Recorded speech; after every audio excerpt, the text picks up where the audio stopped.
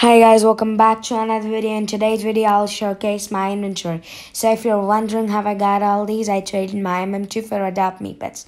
I'm still doing that. You can check my cross trading video. So these are the pets. I mean, they're pretty good. I'm giving these pets for Robux and even my MM2 gollies. But if you have any Adopt Me stuff for MM2, you can do that too. Anyway, these are all the pets.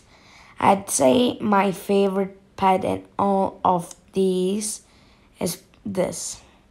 Yes, guys, I wasted a month of my life just getting a mega version of this. And then I just got scammed of it.